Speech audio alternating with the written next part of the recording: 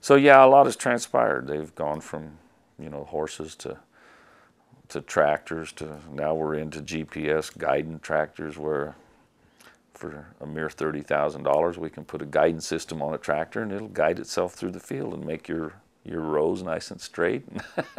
So there's a lot has gone on through farming, and it just all costs. The years that we started, it was the easier to start then than it is now, with all the modern technology and what have you that you've got to deal with, and environment and so forth. And it's very difficult for someone that trying to get started from nothing to start out. It's almost impossible.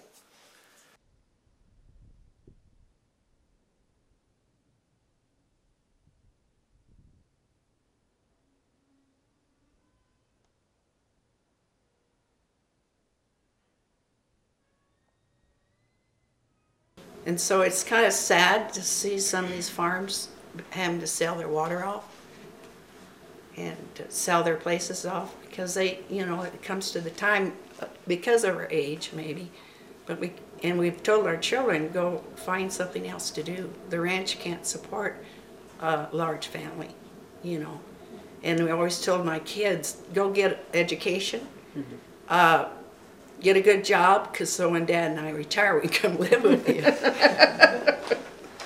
And I think one of the big changes that I've noticed all over my lifetime is that you can, in those days, hard work and just didn't spend any money.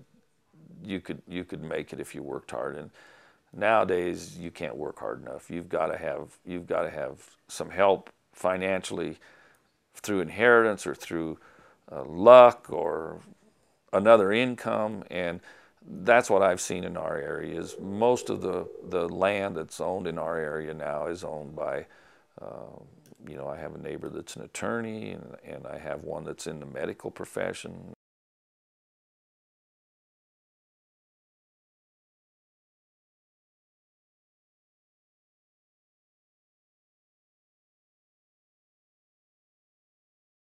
Well, young kids can't afford just to go out without some background help financially.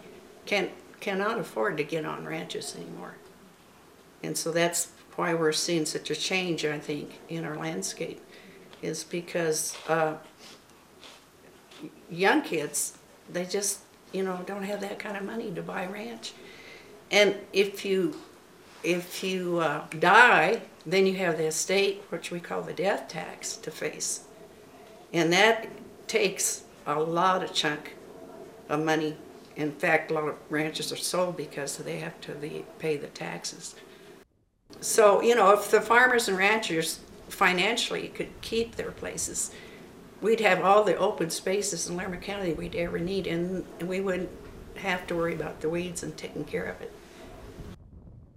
But I think the small rancher is a thing of the past. The mom and pop deal went by the way of the mom and pop small stores. Because it's all... We're outdated, time has changed, and you better roll with the blows, or you're going to get left in the dust.